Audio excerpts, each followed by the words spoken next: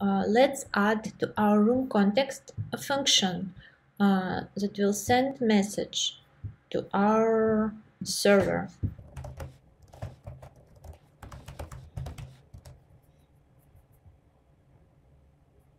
This function will have one argument, and here we will create a message data.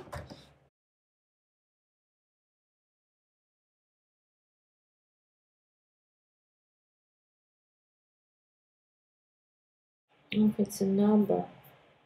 So let's change our iMessage type to number. And author will be EID. And again, we have to change type and make this not required. Let's emit a new event. The name of event will be send message. And we will pass a room ID and our message data. And this send message we will add to our context values. So now we can just use it in the chat input.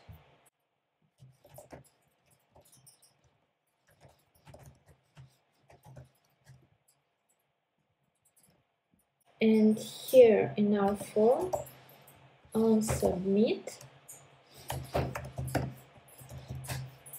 we can just... Дракарис, я все вижу.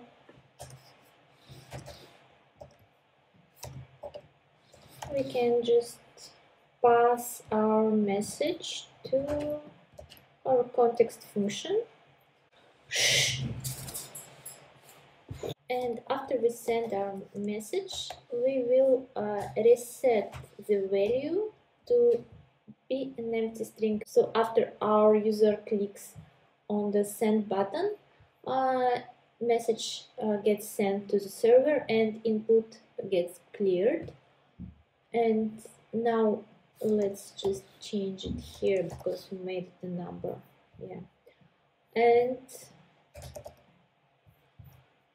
yeah, now we send it to the server and we need to handle it there.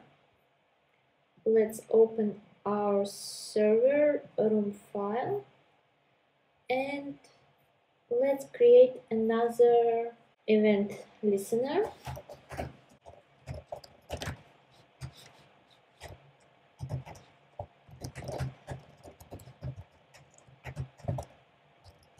And we need to type our message type here as well.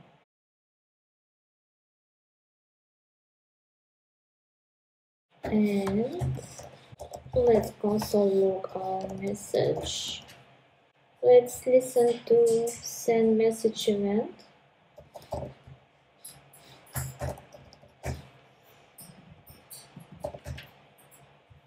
Okay, so let's check.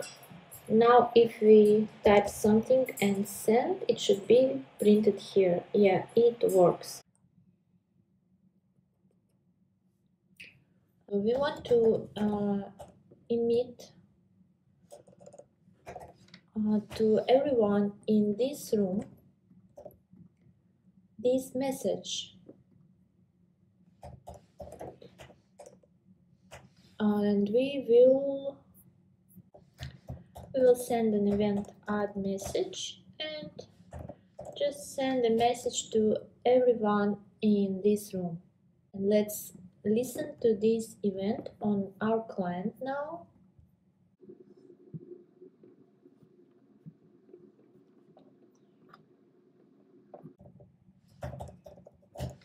And we also will just message. We will also just to log this message in the console to make sure that we get it.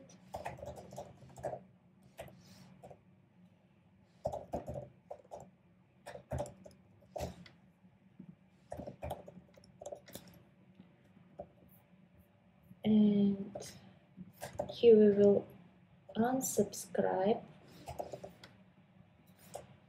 from our event listener, and now let's check if it works. Oh yeah, it wants a type.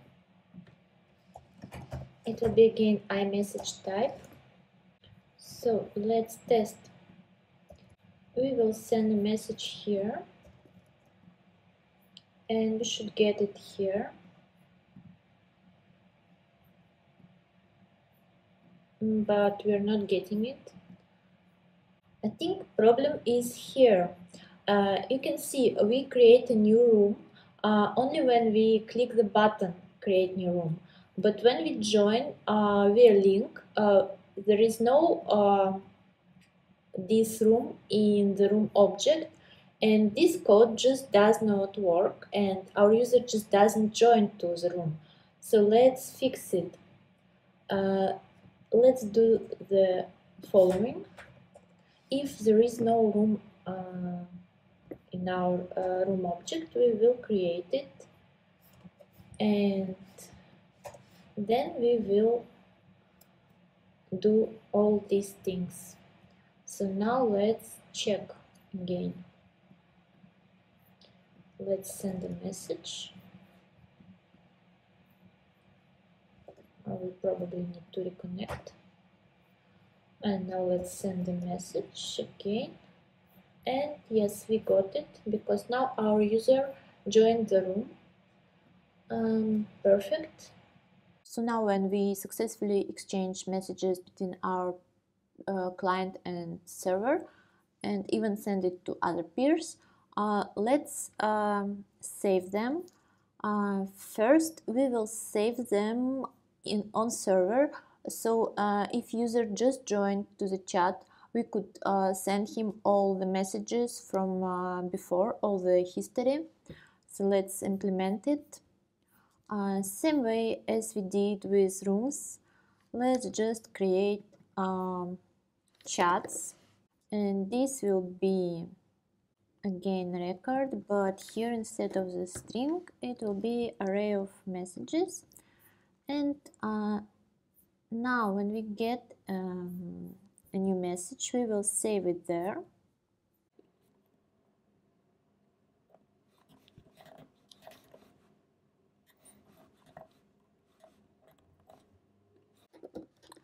But this will work only if we already created this chat, and if not, we will create it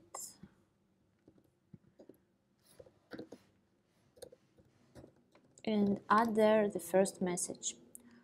Okay, so now we can also add, when user joins the room, we can just send him the messages from this room. And let's listen to this in our room context as well.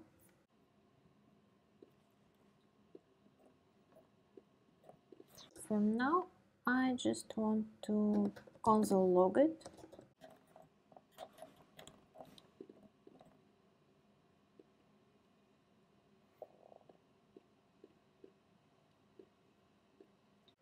So let's create a couple of messages here, and now when we rejoin it, if we rejoin, we get our messages from the server. So yeah, to send it to only the one peer, not the room, we don't need this two. We just do socket emit, and it will send the message to only one peer. And now we have to handle these messages on our client. We need to create a reducer for chat and save all the messages there and display them in our chat in the messages list.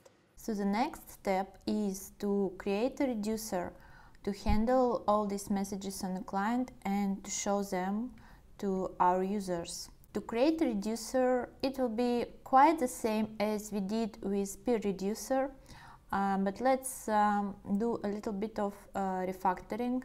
Let's create a new folder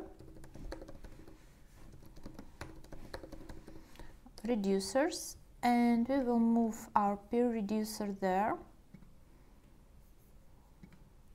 and we'll update imports.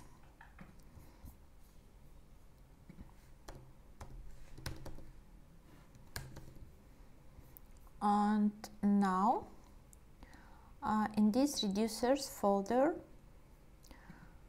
we will also create chat actions and chat reducer,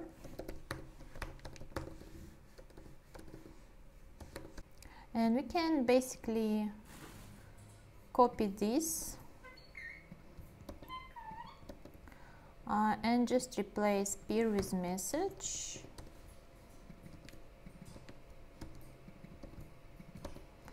and we will also have add history, and here we will have an action add message action, and we'll just have our message.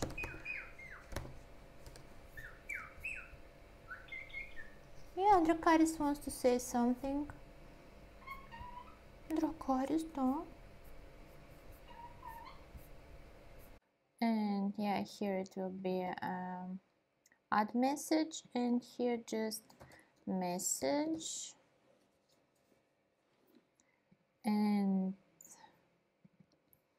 here will be add history.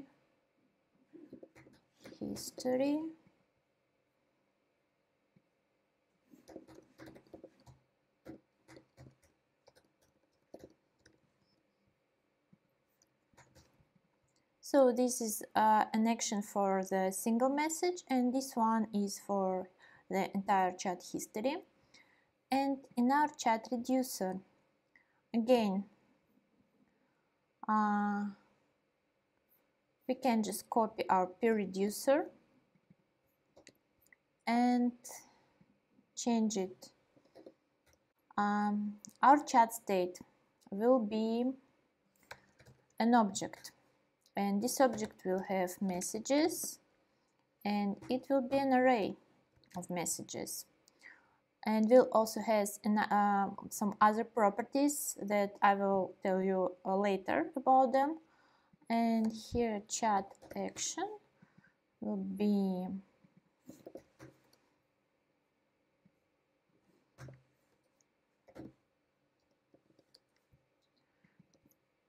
add message, and payload will be a message,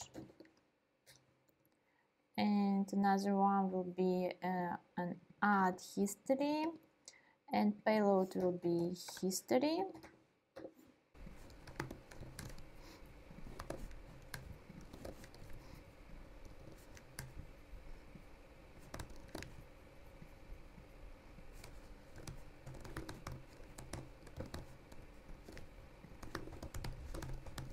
Here we add a new message, and here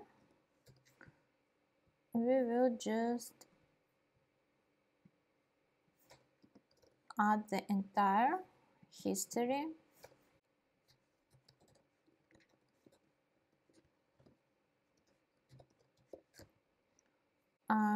Here it is, our reducer. Now we will call this reducer in our room context, and we will have to define the initial state, empty array. So why our chat reducer? We forgot to rename it. So now we can import chat reducer, and somehow it is not happy. I see.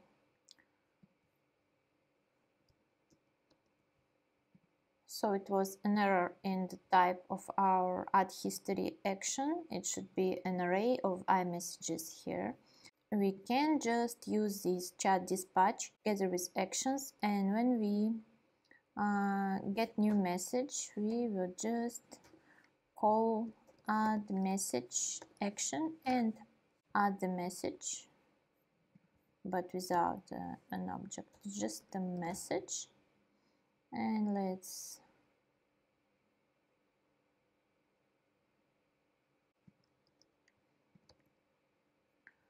add message action. So now we dispatch a message and it will be added to the our reducer, and here we will just add it to context to expose it to our components. And second thing I want to do is, you remember we also send a history, and this will be get messages event. We will listen to it here in room context. We already listened to it, but we need to add a function for it as well.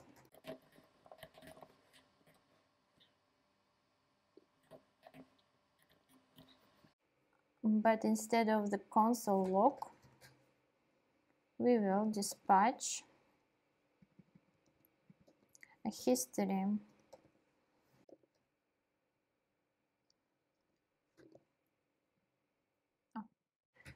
And I forgot to rename it.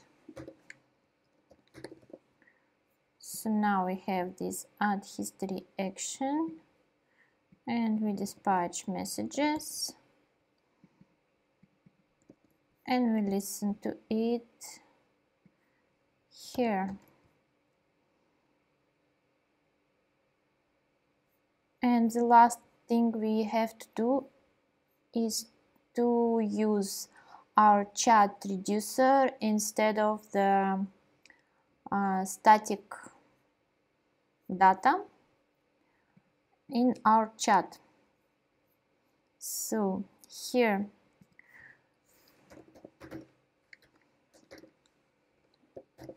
we're getting chat from our use reducer. Oh no, not use reducer, use context. Room context. And here we add this chat messages map. And here it wants a type. Okay, we have a type. And we get a context. And we get rid of this array. Now let's try. Okay, it says can't find in producer. I guess it's because we refactored it. It's in room T6. Okay, this should be in reducers. Yes, now it's fine. And we have one message in our room history. And let's send more. So we get, our peer gets the message, but we are not adding it to our reducer when peer sends it. So let's fix it here in room context. Send message, message data, and yeah, we just call the same dispatch here for our message.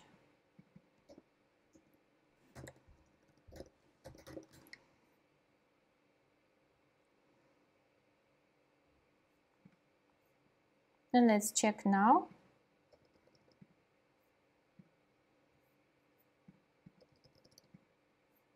And you can see that for different authors, our messages styled differently.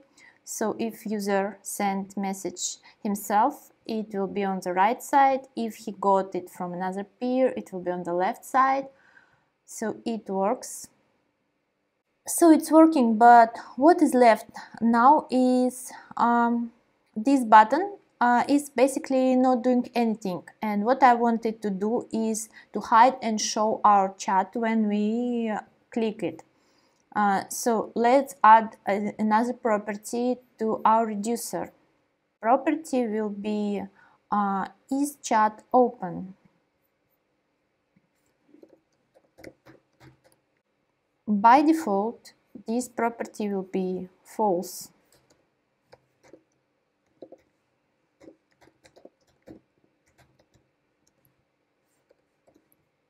And we need another action to open the chat, or just toggle the chat.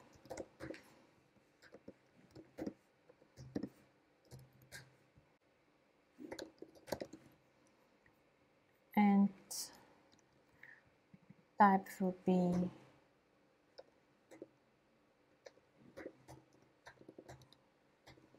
toggle chat.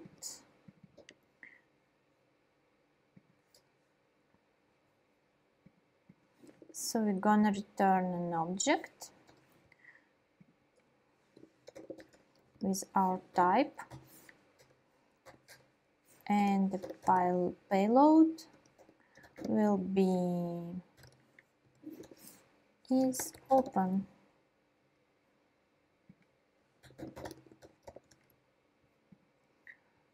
And in our chat reducer,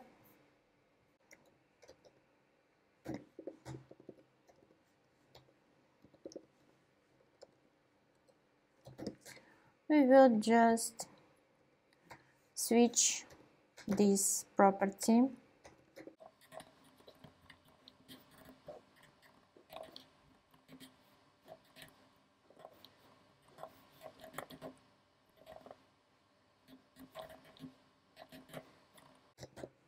and let's add our new action to our types.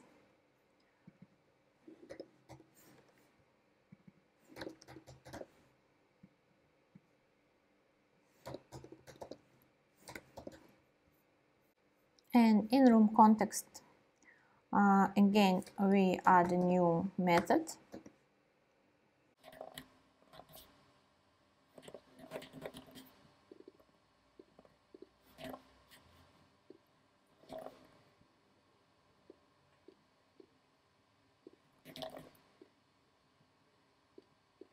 And we will just set it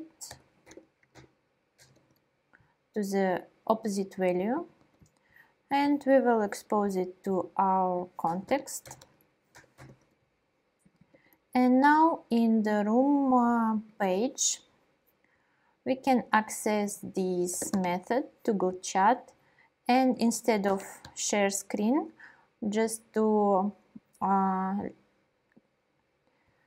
put it here to the chat button, and here we will also get data from our chat reducer, and if chat open,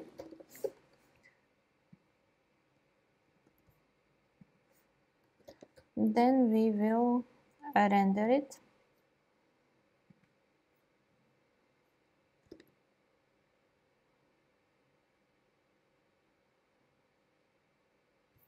Okay, something is wrong here. Oh.